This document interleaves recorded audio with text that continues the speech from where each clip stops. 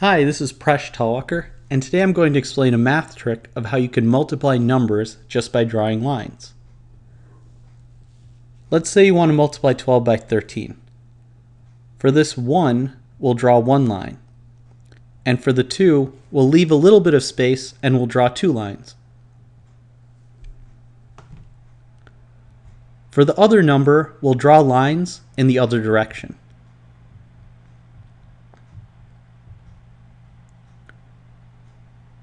Now we'll group together different lines and we'll count the dots. Here we have 6 different dots. In the middle, we have 5 different dots. And on the other side, we have 1 dot. And that's the answer, 156. We'll do another example. For 15 by 21, we start out by drawing one line. Then we'll leave a little bit of space and draw 5 lines. And the other number, we draw lines in the other direction. So we draw 2 lines here and 1 line here. We will again group the different lines. Here we have 5 dots. In the middle, we have 11 dots. And the other end, we have 2 dots. We'll need to make one adjustment. Because we have 11, we'll need to carry this 1 over, which will make 3. And our answer is 315.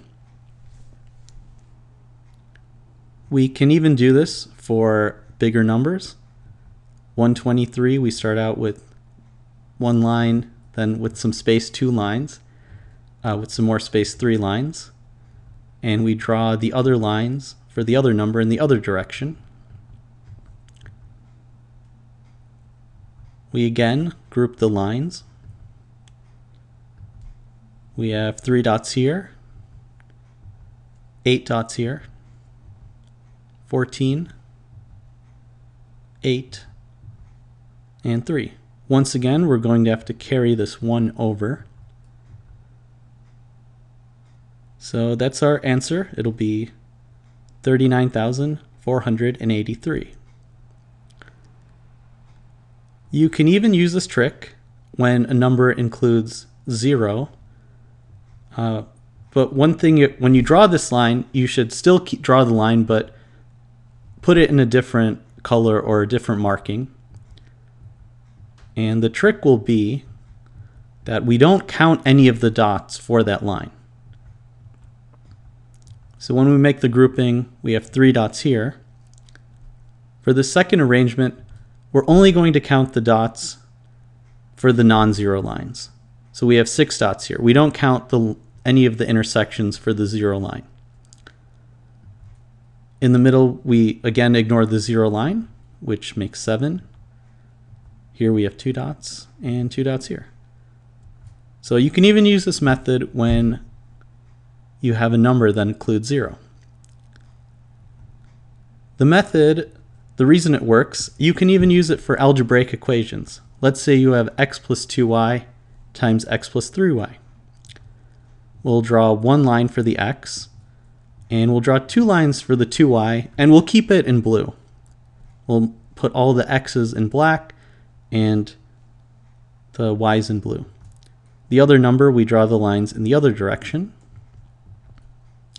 And again, we make groupings. So here we have 6 dots, and because both of the lines are blue, that means it's y squared.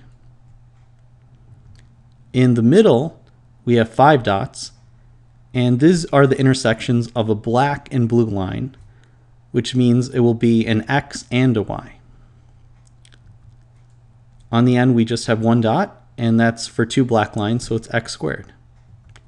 So that's the answer. I hope you enjoyed this trick. Please subscribe to my channel. I make videos on math and game theory.